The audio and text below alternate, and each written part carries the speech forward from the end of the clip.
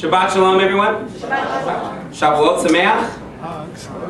Oh, try that one. Shavuot Sameach. This is really the practice for the wonderful feast that we're going to celebrate this afternoon. It really starts tonight at sundown, but we always kind of get ours started a little early around here, don't we? So this is the time we can gather together right after our Shabbat morning service. All are welcome to come celebrate with us. And we are going to have a wonderful Shavuot celebration. We're even going to be able to see the words from the Torah. So there'll be a lot of fun things we'll do this afternoon. Looking at the Aseret HaDibrot. And so we are going to roll the scroll back to Shemot and look at that as a proof this afternoon. All right, so if we all have our outline today, I want to make sure we can get into the Word of God together and look at this wonderful portion of Scripture. We're in a new book today called Bamidbar, which is the book of Numbers. And so we're in a message today called From Mountaintop to Desert Tent. Can you say that with me? From Mountaintop to Desert Tent. And we're looking at Bamidbar Numbers.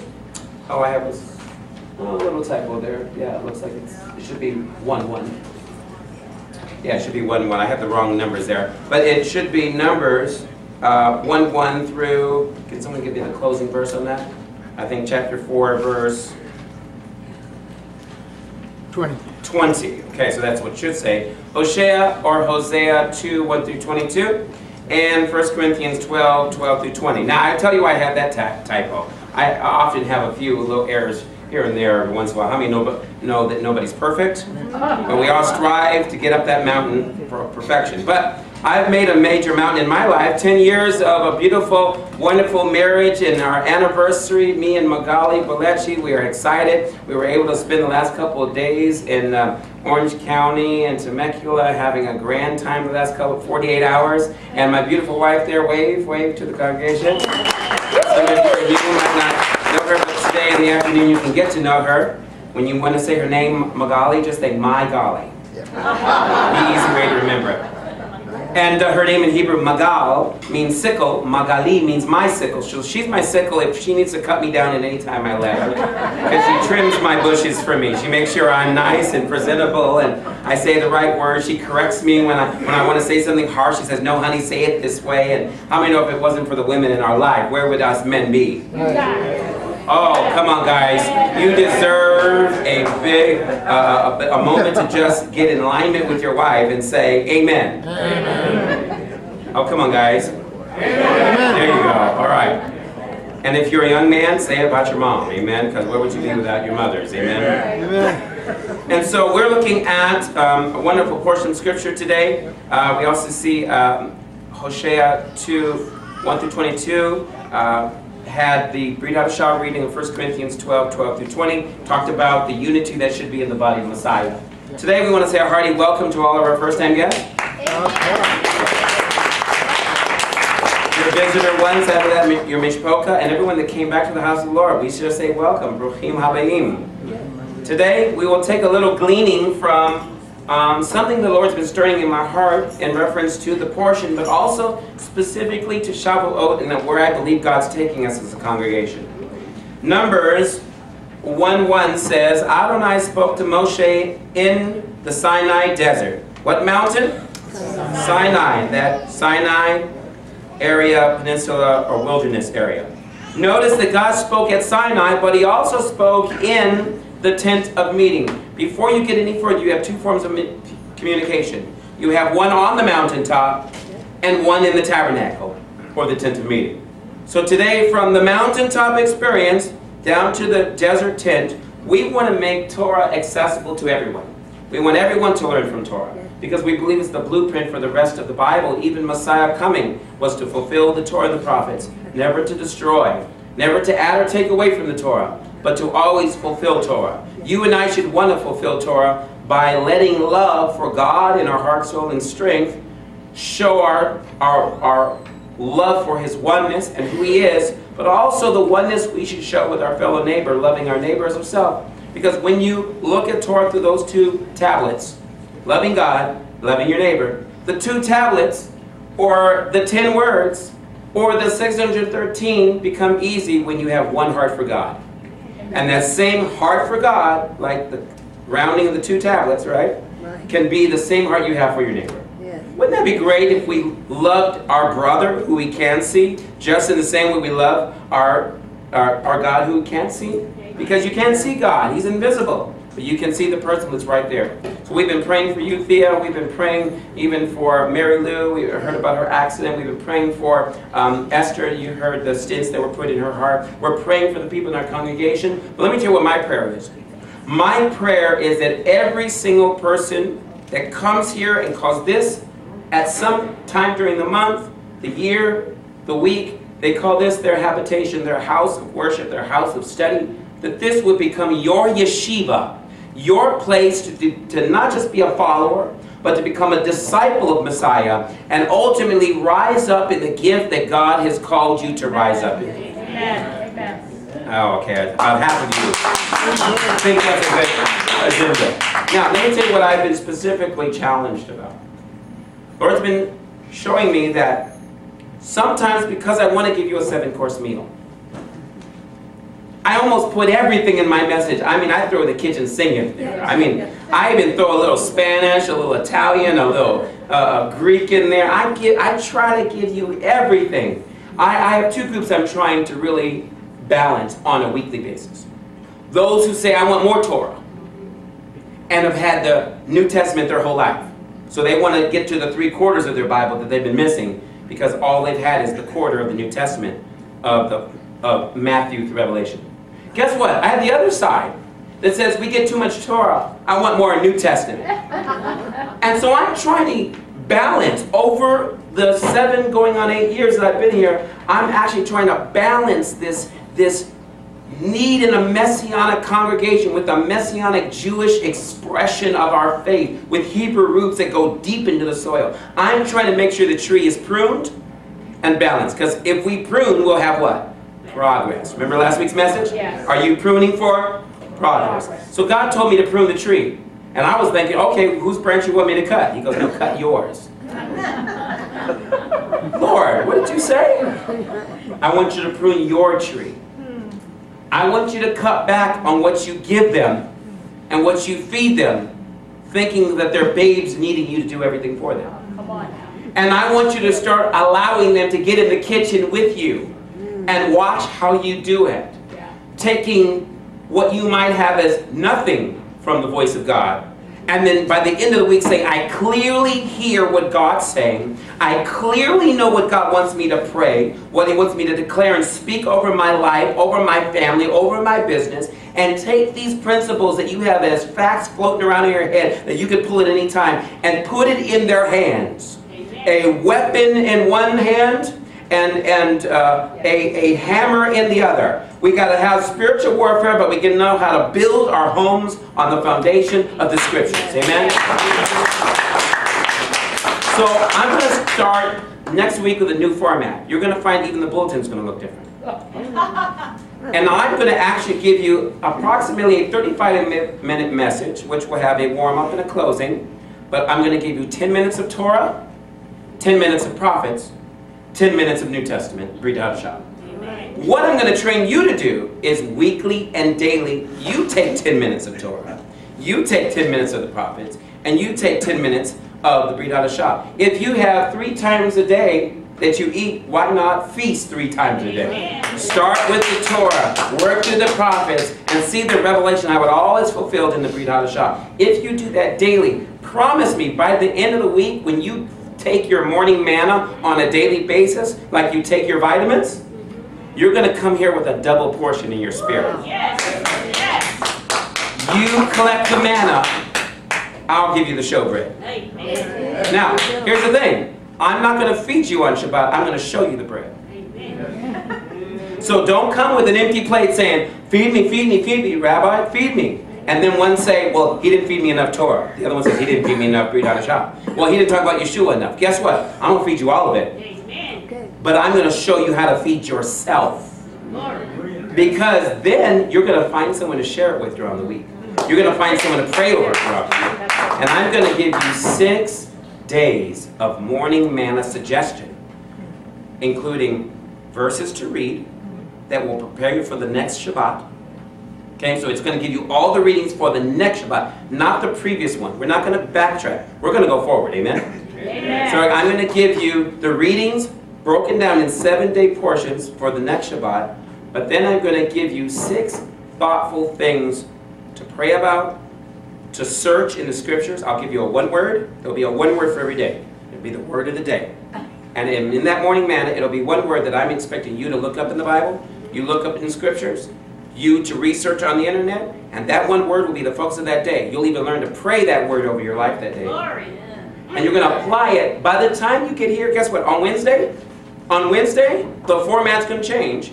And guess what? When you guys come together, and sometimes it won't always be in the building, we're going to have, we're going to actually kind of change up and give you a schedule for the month. But sometimes it'll be in a home, and sometimes it'll be in the shul. But what we're going to do is we're going to get everybody on this page of morning manna. Amen. And the principles will be drawn from that week's morning manna because it's going to prep us for Shabbat. We're no longer going to just look backwards at Scripture. We're going to start looking forward through the Scriptures towards Yeshua. I'm tired of the wilderness. I want the promised land. Guess what? In Egypt, you couldn't sow. In the wilderness, you couldn't sow. But when you get your own land to sow in, that promised land is going to reap a harvest like you can't believe. Amen. You're going to pray better. You're going to study better. I'm going to show you how to study the Bible. I'm going to show you all the different possible ways to study Scripture and the different ways to look at Scripture throughout the next weeks. We're going from the mountaintop of Shavuot and we're going to bring it down to the tent or tabernacle. And what's going to happen when it gets in this tabernacle? You're going to take it to your tent, your house, your neighbors, your loved ones, your unsaved family members and friends, and we're going to see some changes happen. Now, trust me, if for some reason I start to slack on this, you say, hey, Rabbi, you said we're doing that. Because trust me, I'm going to be on my game, you be on your game. This is a one-to-one relationship, a win-win. So guess what? We're all accountable to each other. I'm going to be accountable a lot to my elders because I'm going to be training them on a level of yeshiva, probably even beyond the congregation. But I'm going to make sure everybody gets taught. Because what I don't want is us to be ever learning, but never coming to the knowledge of the truth. Amen. Amen. I don't want us to remain babies. Yeshua shouldn't come back for a bunch of crying babies. Yeshua should come back for an army that's ready to get on that train to glory and come back on a white horse to take back what belongs to the Lord. Amen? So, I will try to refrain many times from preaching until it's my final point. But I'm going to really focus on teaching you the principles I believe you need to know. Now, today I've given you a little bit of everything about Shavuot. We're going to glean from it. You ready to glean? Yeah. Right. The first thing I want you to glean from is notice in this verse 2 places of speaking. The mountaintop of Sinai and the tent of meeting. Okay? And then he records all the names, 20 and up for military service. Jump to verse 5. The key focus in verses 5 through 9, he begins to teach us, especially in verse 5 and 6 here. It says, Adonai said to Moshe, summon the tribe of Levi. What tribe? Levi. And assign them to Aharon. He is also the tribe of Levi. He is the Kohen. Literally, he is the Kohen Hagadol, the high priest. So that they can help him. So Aharon is Aaron, the brother of Moses, Moshe. They are to carry out his duties and the duties of the whole community before the tent of what? The tent of meeting. That's the tabernacle. In the performing of the service of the tabernacle, they are to be in charge of all the furnishings of the what? Tent of meeting, or the tabernacle. And to carry out all the duties of the people of Israel connected with the service of the tabernacle. It says in verse 9, assign the Levi'im to Aharon and his sons, and their one responsibility in regard to the people of Israel is to serve him. Now, as the Levites serve Aaron, all of the priesthood serve the people on behalf of God, and God for the people. So they are go-betweens. You and I, in a sense, spiritually, we're Levi'im. We're part of God's holy priesthood. We have to learn how to operate like the holy priesthood. When we come here to the tabernacle, we get a word from God. you should expect tonight, Monday morning, or let's say Sunday morning, Monday morning, Tuesday morning, for not only to God to continue to use what you learn, but to learn something new every morning. Every day, 6 days a week, morning manna. And then what happens is when you come on Shabbat, the double portion of the 6th day should lead to a yes and amen in your spirit. Wow, Rabbi, I was learning the same thing this week. Because I'm only going to touch on that which I asked you on each day's word of focus. We're going to touch on that. So you're actually going to know where I'm going for the next message of our 10 minutes of Torah, 10 minutes of prophets, 10 minutes of Brit Hadashah. You're going to know where I'm going because I'm giving you all the key words. Those are the key words we're going to focus on. Now, if you jump ahead to a little breakdown of the Feast of Weeks, Shavuot. Tonight at sundown officially is Shavuot. Shavuot commemorates the anniversary of the day God gave the Torah to the entire nation of Israel. Who did he give the Torah to? Israel. Now, was it a mixed multitude? Yes. So even though God gave it to the nation and the nation of Israel, were Gentiles included? Yes. Always. Wherever you see a Jew, you see a Gentile grabbing a hold of the tassel of their garment. Guess what? When you had Naomi, there was Ruth, right? And so every time you see Jews in the scripture, they're always to be a light to all nations. Shavuot is not for Israel only. Shavuot is for nations. It's for everybody. Torah is for everyone. Can you say that with me? Torah is for everyone. Now, look what it says on the description of this festival we're about to enter in. It says, it's given to the entire nation of Israel assembled on Mount Sinai. Although the association between the giving of the Torah, called Matan Torah, and Shavuot is not explicit in the biblical text, the holiday is one of the Shalosh Regalim, the 3 biblical pilgrimage festivals. It marks the conclusion of the counting of the Omer, and its date is directly linked to that of Passover. The Torah mandates the 7-week counting of the Omer, beginning with the 2nd day of Passover in Israeli counting. So what they do is they take the week of Passover, which we know is unleavened bread, and that 2nd day they begin to count.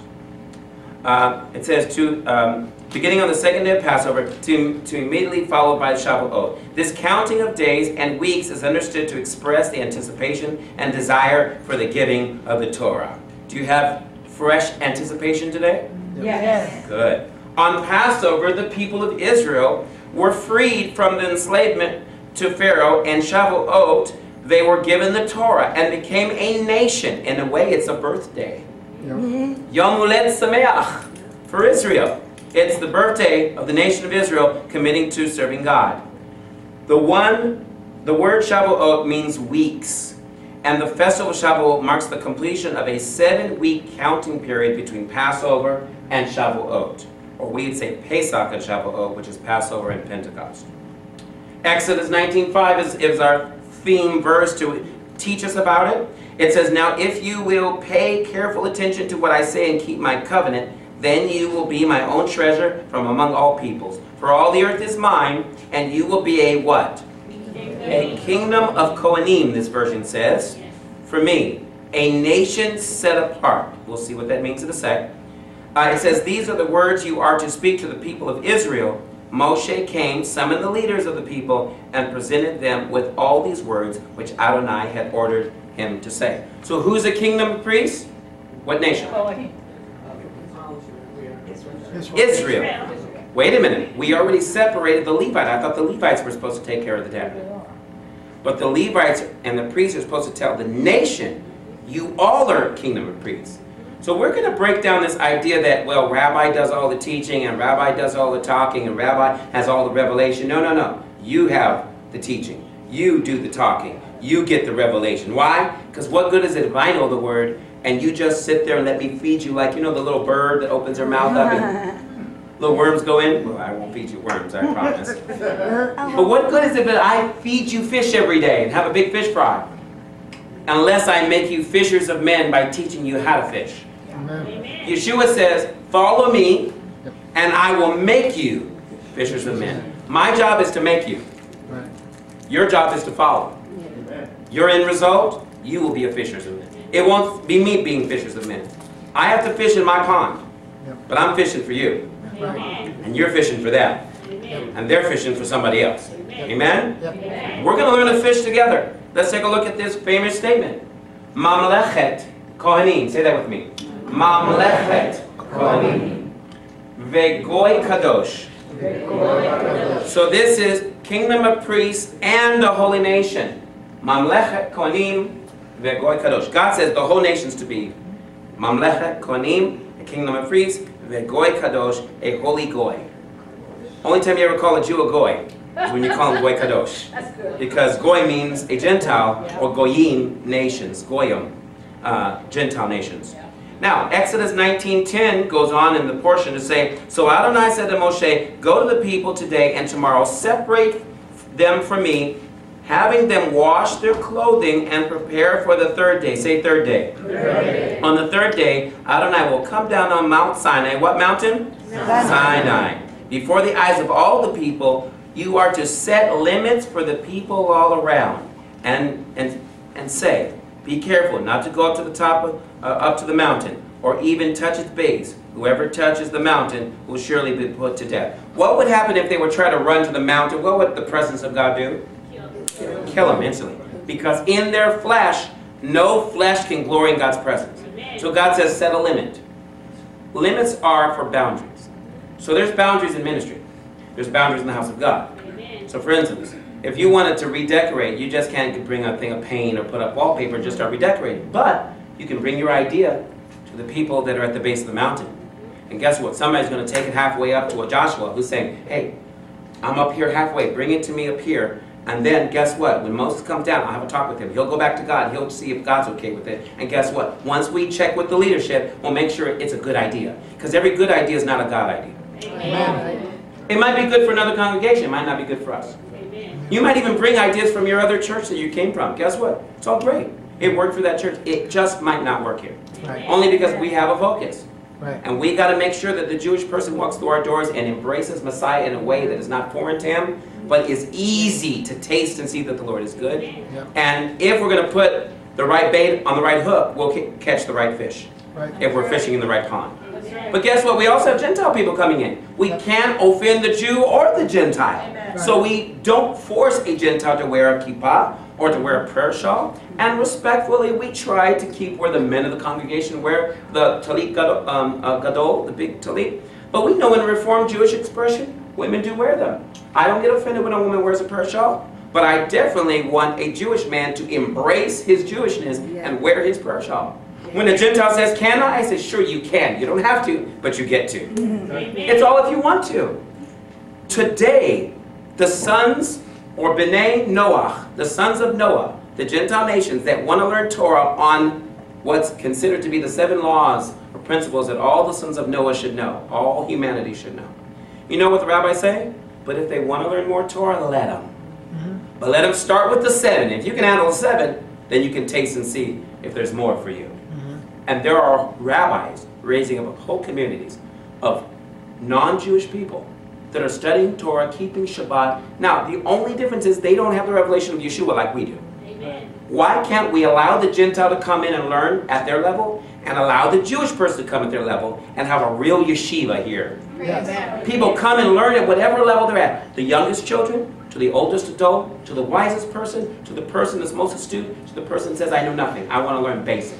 Yep. Amen. Amen. Amen. Amen.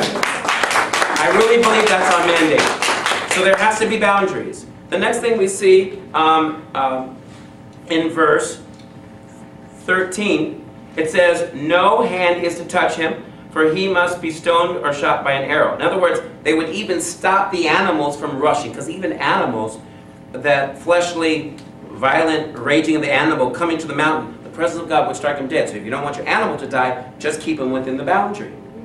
And everything had to have a boundary.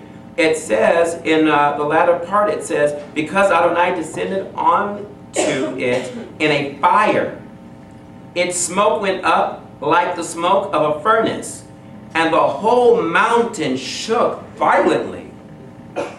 I don't think I'd even touch that mountain, let alone want to go up it. Now, verse 19, watch this, it's very important. As the sound of the shofar grew louder and louder. Doesn't mention a blower. According to understanding of the text, there is no one blowing the shofar from Israel. It's a heavenly shofar. We understand it to be an angel of the Lord blowing his shofar like the one that will blow for Messiah's coming. Amen? It says Moshe spoke and God answered him with a loud voice. Adonai came down onto the mountain, to the top of the mountain. Then Adonai called Moshe to the top of the mountain, and Moshe went up. Look at Hebrews' record of this. In Hebrews chapter 12, 25, it says, there it goes. Hebrews 12, 25. See that you don't reject the one speaking, meaning from heaven, from the mountain. For if those did not escape who rejected him when he gave divine warning on earth, think how much less we will escape in the new covenant if we turn away from him when he warns us from heaven. Even then, his voice, it says it shook the earth. Remember the mountain shook? Yeah. Shook the earth. But now he has made this promise. One more time I will shake not only the earth, but heaven too. Verse 27, and this phrase, one more time, makes clear that the things shaken are removed, since they are created things, so that the things not shaken may remain. Therefore, verse 28 says, since we have received an unshakable what? Kingdom. Wait a minute, what are we to be? A kingdom of priests. We have an unshakable kingdom. Let us have grace through which we may offer service that will please God, like a priest, with reverence and fear. For indeed our God is a consuming fire. These are words straight from the Torah. God is a consuming fire because he shut up on Mount Sinai like a consuming fire. Shavuot, also called Pentecost, Shavuot in Hebrew, means weeks from the word Shavua. And it declares 7 weeks or 50 days from Passover. The second day of unleavened bread, when Israel was delivered from Egypt and traveled to Mount Sinai to receive the 10 words or 10 commandments that were written on 2 tablets by the finger of God, Etzba Elohim, the finger of God. The original Pentecost was accompanied by a rushing mighty wind or storm, a sound from heaven, or a shofar, ram's horn, and languages of fire burning over the heads of the Israelis as God communicated the covenant in the tongues of men from the 70 nations found in Genesis 10 as the descendants of Noah. Remember we talked about the sons of Noah. Found it says there in Genesis 10, after the flood. Acts 2, 1 through 4 is not only the memorial festival of that day in the past, but the fulfillment of this feast of the Lord in the followers of Messiah. So Shavuot is not just something that happened back when God delivered Israel from Egypt and they traveled for 50 days to get to Mount Sinai. But it's also seen in Messiah and his followers as in Acts chapter 2 verse 1. When the day of Pentecost or Shavuot, the Feast of Weeks had fully come, they were all in one accord in one what? One place. And suddenly there came a sound from what? Heaven. In the Torah, it was the shofar. As a rushing mighty wind. Remember that big storm that happened? At Sinai, shook the whole mountain? It filled the whole house where they were sitting. Notice it didn't say an upper room. It said the whole house. The whole house. God does nothing in the back, in the booth, in the corner, in the dark. He does it for all to see. Amen. Remember when God showed up at Sinai? Everybody saw it. In fact, the rabbis say everybody heard it, even the Gentiles. They heard it in the language of the nations, the 70 nations that were surrounding that region. Then there appeared to them divided tongues, languages as of fire. The Torah says that God spoke with these languages of fire.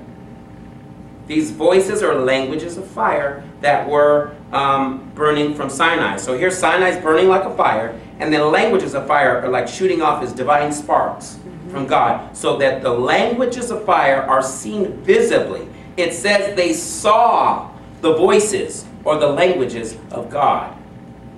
So God spoke in Hebrew, but the language is divided into 70 ethnic tongues. Whoa. This is amazing. God spoke in tongues before the Pentecostal did, right? Yes. And it says it filled the whole house where they were sitting. So there must be seats in the house of God for them to sit down. Right. Talk about it. Then there appeared to them divided tongues, as of fire, and one sat on each of them.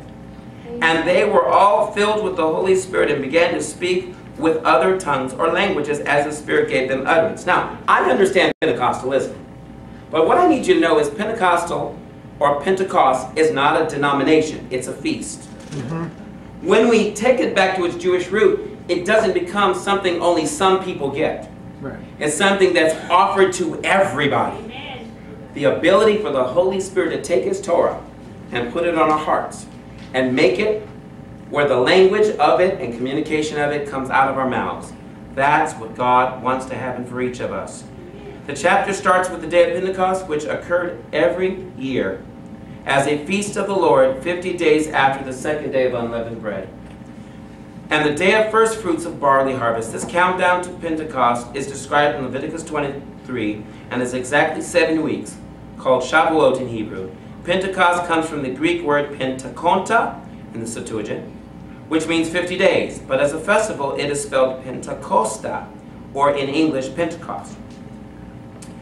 2 Chronicles 5:11 actually explains to us, if you look on the back of your outline, it explains to us some of the miraculous things that happened. I had that one on your outline.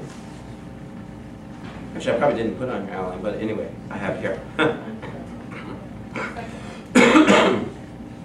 2 Chronicles 5:11 says, "And it came to pass when the priests came out of the most holy place, for all the priests who were present had sanctified themselves without keeping to their divisions. And the Levites who were the singers, all of those of Asaph and Heman and Jeduthun, it says, with the sons and their brethren, stood at the east end of the altar, clothed in white linen, having cymbals, stringed instruments, and harps, and with them 120 priests sounded with trumpets." How many? 120. Watch this.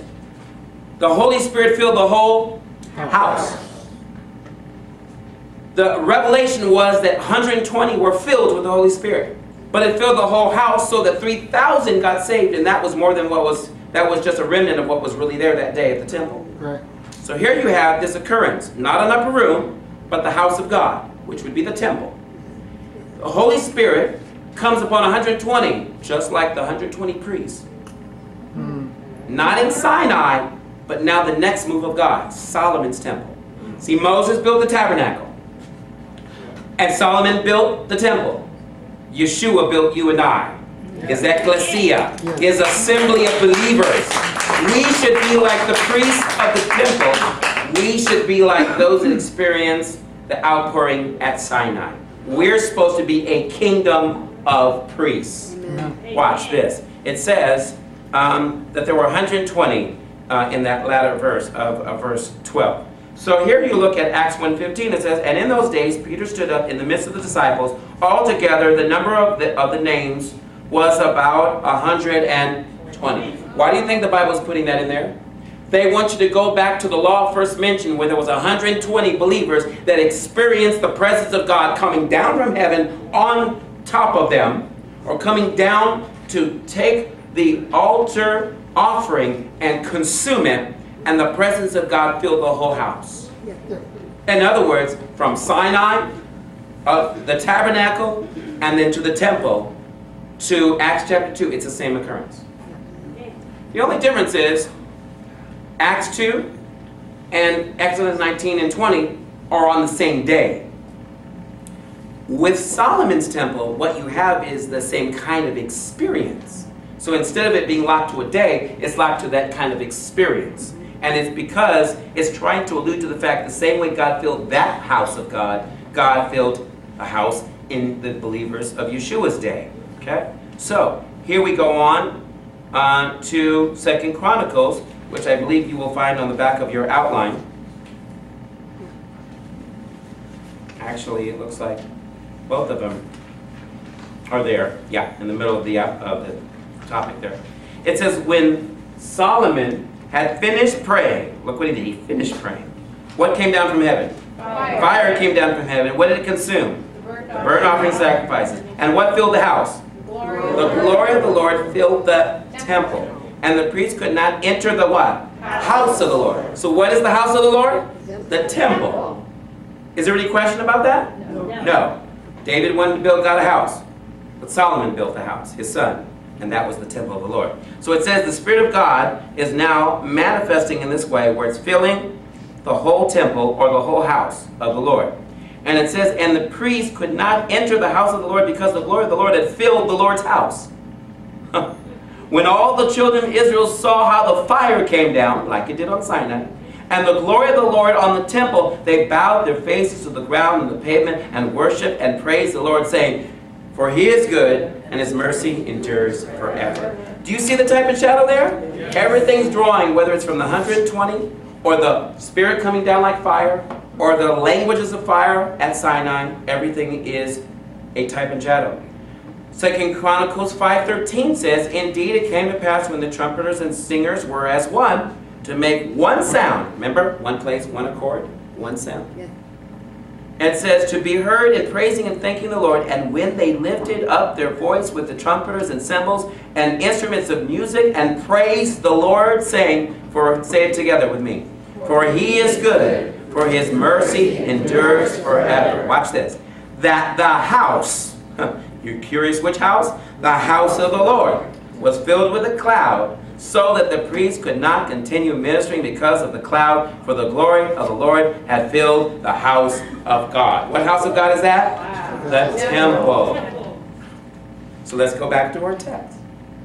So if you go back to Acts chapter 2 verse 1, it says, when the day of Pentecost had fully come, they were all with what?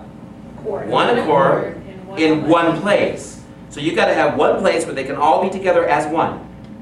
Because at Sinai, what the Hebrew says that they were all together as one person, and it uses a single term in the Hebrew instead of plural. It uses singular terminology as if they're one man. Because in Messiah, we're one new man. Hear me? Amen. So he says, and we know that the portion, it says that suddenly they heard a sound from heaven, there was a rushing mighty wind, it filled the whole house.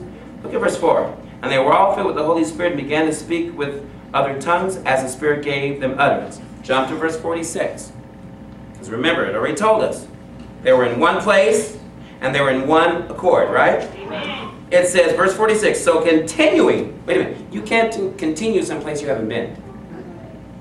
Where did they go daily? They went daily to the temple, according to Luke 24. Where are they at now? At the temple. Why? It's a feast. It's a festival. Every Jew is commanded to not be in some upper room. That's your sleeping quarters. You now have to come to the temple. You would be disobedient. Followers of Yeshua. How many know Yeshua's not going to send to heaven, and all of a sudden, last 10 days before the Jewish festival of Shavuot that he told them to wait for it, they're going to miss the whole day. Where's every Jew going to be? In the temple. They're commanded to be in the place where God put his name. Look what it says. Continuing daily. How often? Daily. How often should you study the Word of God? Daily. How often should you pray? Daily. How often should you have an experience with the Holy Spirit? Daily. How often should you remember where God brought you from? Daily. Continuing daily with one accord. Where? In the temple. So if they had one accord in the temple, it must be that chapter 2 verse 1, when it says in one place, one accord, we know the place. It tells us where they're daily at. In the temple. Don't let the tour guide tell you it's some upper room. You can barely fit 12 or 120, let alone 3,000 or tens of thousands of Jews that would have shown up for that festival.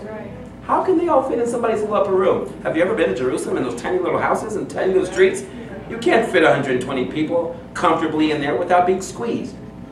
Now, I've been to the Passover upper room, and I have been in there with 120 people, and we're jammed tight. There's really nowhere to sit. Because you can't even squeeze 120 chairs in there. You got to stand. It's standing room only. So this can't be in some upper room. This is in the temple for every Jew to see and every non-Jew that's come to the temple to see. Because God's going to show his miracles the way he did at Sinai, the way he did for Solomon. He's going to do it for you and me. I love this.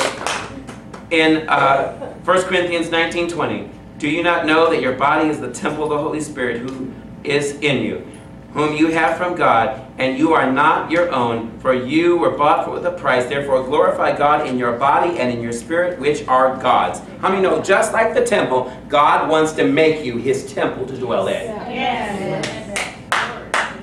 Ephesians says something similar, but corporately. In Ephesians 2:21, in whom the whole building, being fitted together, grows into a what? A holy temple in the Lord, in whom you also are being built together for the dwelling place of God in the Spirit. Look at 2 Corinthians 6:16. And what agreement has the temple of God with idols? That's what our portion talked about in our Haftarah, our prophet reading.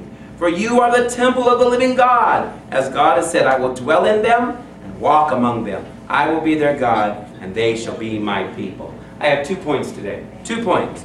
Point number 1. What do we learn from Sinai? We learn to live as kings, seated in heavenly places, and priests in the tabernacle. You see, God took us to the mountaintop because mountains speak of authority, speak of kingdom, speak of kingdomship, rulership. And when you're in the mountaintop, you understand what it's like to be seated in heavenly places. He says you're seated like kings over the situation, over that problem, over that sickness and disease. You are seated high. He says, if you'll humble yourself, I will lift you up. Yeah. Guess what, though? We can't act like kings and stay in the mountaintop all day. We've got to come down to the people. We've got to build a tabernacle. We've got to build a shul that is a place for everybody to come and learn under. This is the tent of the Lord. We might not be the tabernacle of Moses, but we can be a tabernacle in San Jacinto. We can be a tabernacle for Hemet. Man, don't ask me to change the name, but I almost want to call it the Mishkan. You know what I mean? Because I believe we are called to tabernacle together. And if we tabernacle together, 2 or 3 gathered in his name, there he is tabernacling with us in the midst. My second and last point today is, live a set-apart life as a holy nation, as Hashem's chosen people. That should have the apostrophe as Hashem's chosen people. Live as kings and priests, but live set apart. Our life should be different. Everything that we should do should be different. And today I believe that we're going to start doing things differently here at Simchat Yeshua. We're going to be a model for other Messianic congregations. Guess what? We're even going to be a model for the church world. Yes. You watch. God will start sending pastors here. Amen. They're going to say, I'm not Jewish, but can I come and sit in your yeshiva? Yeah. I've been to Bible college, but can I sit and study Torah with you? Guess what? I'm going to handwrite an invitation to all of them. Amen. And I'm going to invite them. You're not doing anything on Saturday. Thank you, Lord. Just Amen. come Yes. and learn Amen. Torah with us. Right. Would you stand to your feet today as we exalt the Lord our God and bless? I bless you with the priestly blessing that all our men learned today in our Hebrew class how to say together, and we learned it as a group of students today, and next week is the priestly blessing. So we're going to be looking at all of the things in the Torah that will bless this congregation, this community. Would you stretch your hands toward heaven today? Yivarechecha Adonai v'yishmerecha, Ya'er Adonai panav elecha v'yihuneka, Yisa Adonai panav elecha v'yasim lecha shalom. Amen. May the Lord Adonai bless and keep you. May the Lord Adonai shine his face upon you and be gracious to you. May the Lord Adonai lift up his countenance upon you and give you perfect peace. And Sar Shalom, the Prince of Peace. In the name of Yeshua the Messiah, anointed King of Israel, Redeemer of the world. In his name we pray. B'Shem Yeshua. Amen. God bless you today.